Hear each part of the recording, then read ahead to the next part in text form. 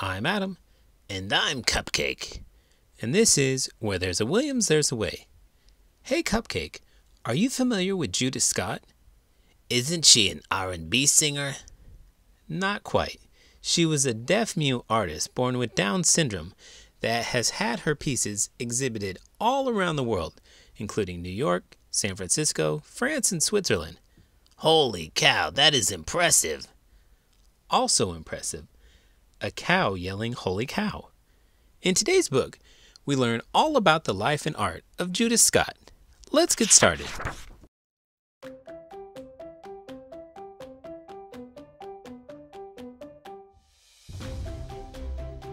Unbound, The Life and Art of Judith Scott by Joyce Scott with Brie Spangler and Melissa Sweet. Art by Melissa Sweet. Entwined.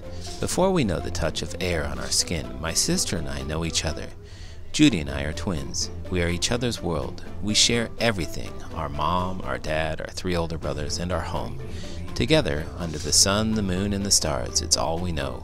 We are happy. We sleep like spoons nestled in a drawer. We play inside with twin dolls and a pair of tiny teacups. Outside, we have matching pails for making mud pies and mulberry soup. I don't know if everything comes in twos, but it seems that way to me. Most days, neighborhood kids come and go. We circle around each other's backyards until our parents call us in for supper. No matter where we are, Judy wants to do what I'm doing. Mommy says we're 2 peas in a pod.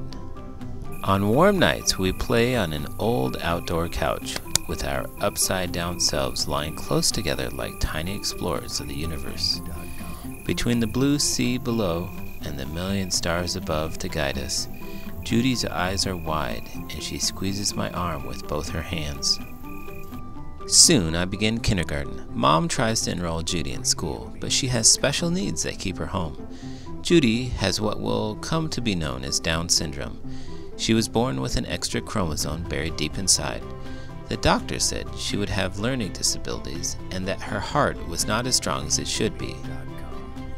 Judy has never spoken a word. We wonder if she will ever talk. The doctors say that she is slow and will not get better, but they don't know Judy like I do. She's perfect just the way she is. She knows things that no one else knows and sees the world in ways that I never will. The colors have gone. One day, I wake up and reach for my sister, but she's gone. I look for her everywhere. Daddy is gone too. I find Mommy in the kitchen, sitting alone. She tells me Judy's gone away. Daddy took her to a special school where she'll live now. The teachers there will help her learn to talk. That night, Daddy returns. I hide in the hall and listen as he tells Mommy how hard it was to leave Judy. I know how sad Judy must have been because now I feel sad too. And just like that, my whole world disappears and is replaced with the colors of gone. Every set of twins that I've ever known were best good friends with each other. Me too. It doesn't seem to be any different with these girls, even though they can't talk to each other.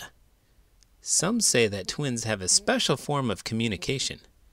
I wonder which twin it was harder for being separated. It's impossible to tell.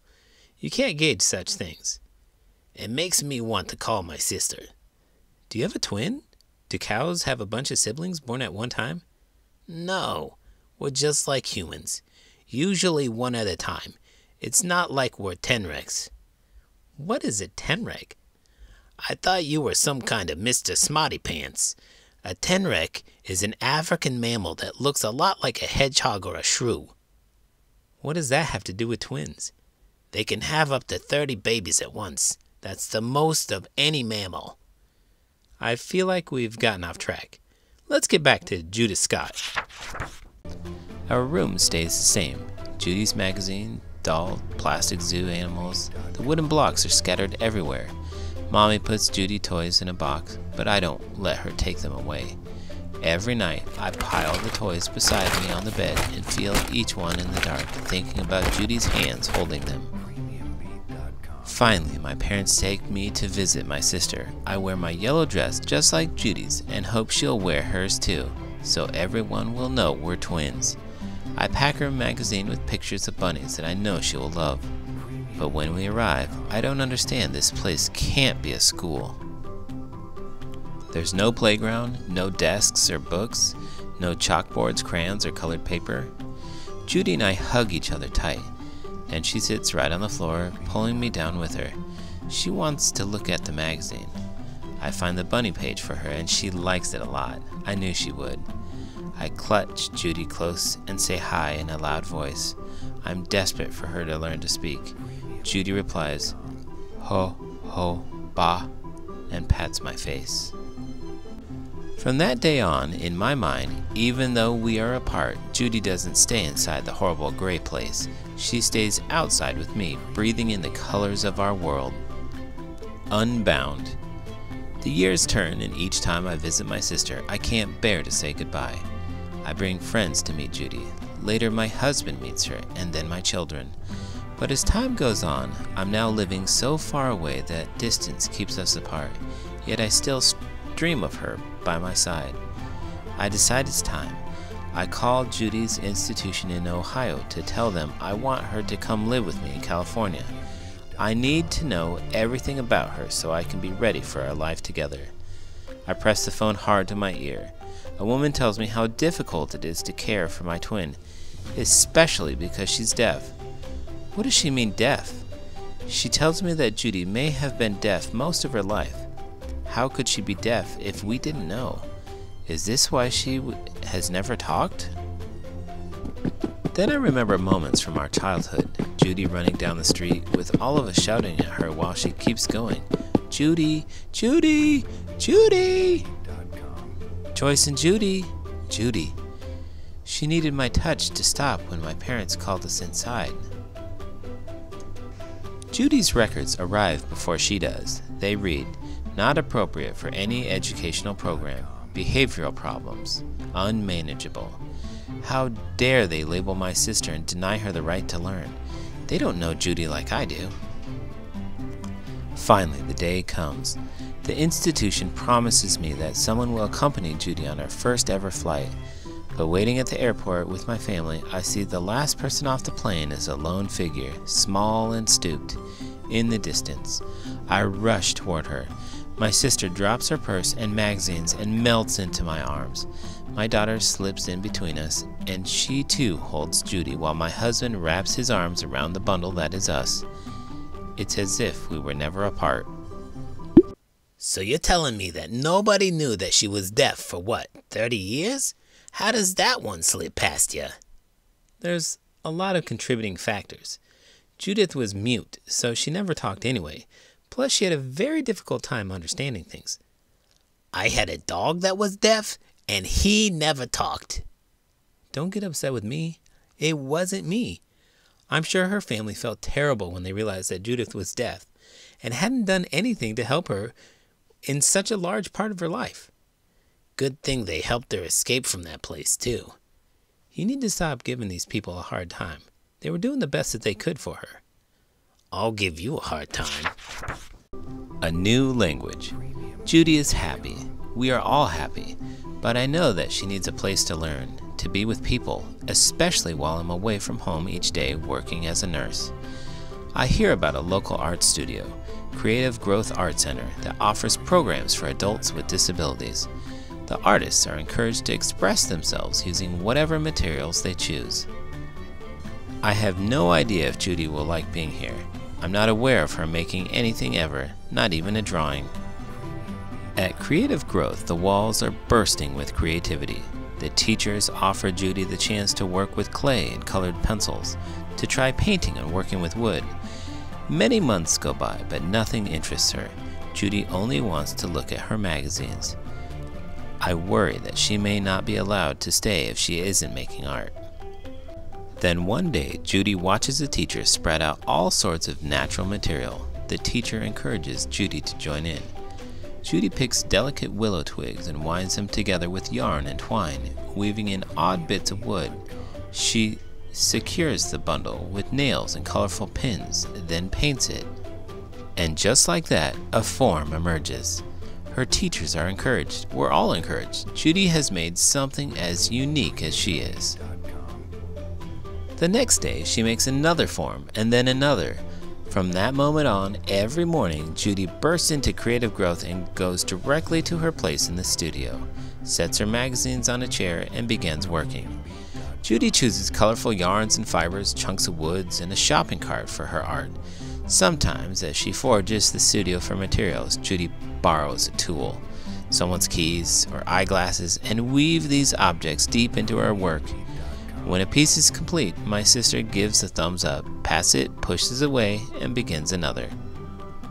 For years, Judy wraps and weaves, creating fantastic cocoon-like shapes filled with color. She wraps her head in beautiful hats, scarves, and ribbons, becoming her own work of art.